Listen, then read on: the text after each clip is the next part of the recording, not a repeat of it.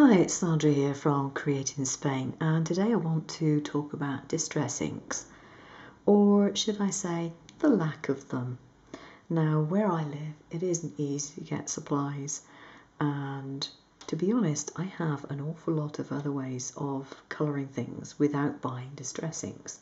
Notice I've got little markers back here, I've got oil paints, acrylic paints, I have watercolour paints, I have watercolour inks, I've got normal pens. I have so many different ways of adding colour to things that, to be honest, I couldn't justify buying a load of distress inks even if I wanted to.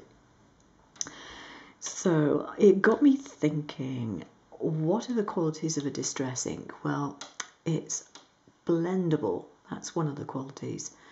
But you can also lift colour off of a distress ink with water, so it has to be water-based. It can't really be anything much else. It must have a water element in there. Obviously, it has a colour element. So I thought to myself, I wonder if you can actually just use watercolours. And the answer is, no, you can't. But there is a way around this. Now, I had a really good experimental session this morning. And I found that there was a problem. If you just use straightforward dilute watercolour and you try and sponge it or whatever onto a paper, be it with something like this, which is just a cotton wool pad, or be it with a sponge or anything else like that, you end up with a big problem. The paper pills. Because you're rubbing, you've got water on it and you're rubbing it and the paper pills and it's a mess. It's not clever, it's not nice, it doesn't look good. So I was thinking, well, okay, there's got to be a way around this somehow, hasn't there? And there is. Definitely a way around this. Okay, first off, I have a set of watercolours, just a normal palette, Winsor & Newton happens to be. And I have got them wet here. Now, I've also got a cup of water and I've got a piece of glass. This is just a glass coaster, and I know it's not very handy for seeing colours because it's got these spots on it, but it helps me to see it on the desk. I'm forever losing pieces of glass on my desk. And I have my old friend glycerin. I think if ever there was something which is underutilised, perhaps, under-recognised, definitely, it's glycerin, because I find so many uses for this stuff, it's amazing. Anyway, I have a brush, this just happens to be a water brush, but it doesn't have to be. And I'm going to show you how to use this. If your paints are dry, dip it in water and get a nice amount of paint on your brush and just put it onto a piece of glass or any other slick surface. Come to that, it doesn't make any difference. I've used glass because it's convenient for me. Take the bottle of glycerin and add just a drop, whoops, that's quite a large drop, of glycerin to the paint. Clean your palette now with your sponge or your wipe or whatever it is that you're using. I'm going to have to do this slightly out of camera, sorry. Literally just rub it over the surface of your paper. Now this particular one is watercolour paper, but it doesn't necessarily have to be. I don't know if you can see the colour because I'm using a pale mauve and it's bright daylight outside, so I'm not sure if you can actually see the colour on that. But it's given a beautifully even coat of colour. Now to make it stand out quite considerably, I'm going to use, I think it's black by the looks of things.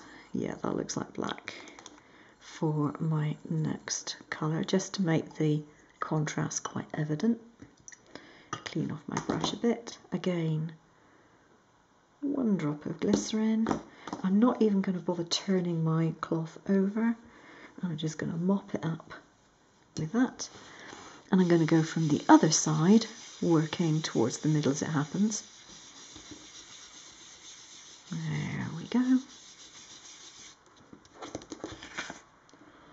don't know if you can see it, but I have a perfectly even blend. It's not a problem at all.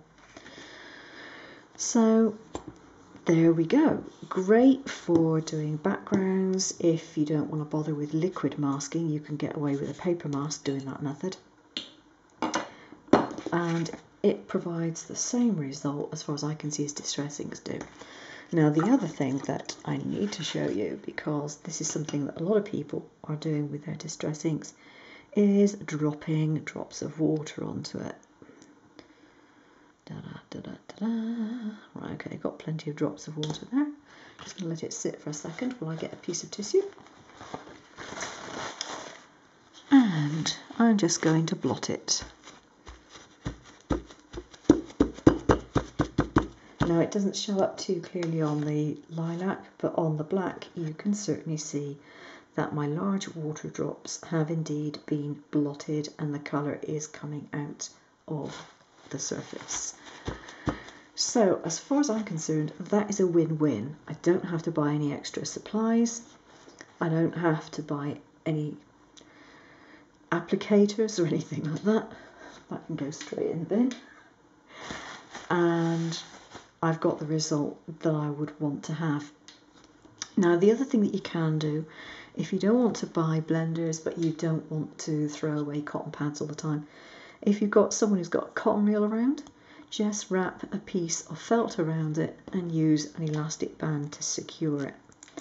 When you've done that, you've finished using it, you can unwrap it, take off the felt, wash it under the tap, and you can reuse it if you want to.